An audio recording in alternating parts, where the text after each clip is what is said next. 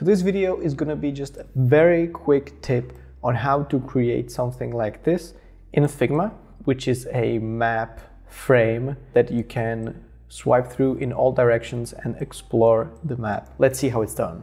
Let's say that we have this square, this gray square, inside which you would like to show a map that the user will be able to swipe through in all directions and see and explore the whole map. It's actually very simple. You're gonna need a map image and then the target frame. So what I'm gonna do is take the map image and paste that inside the target frame. So I'm gonna press Command X, select the frame and then paste.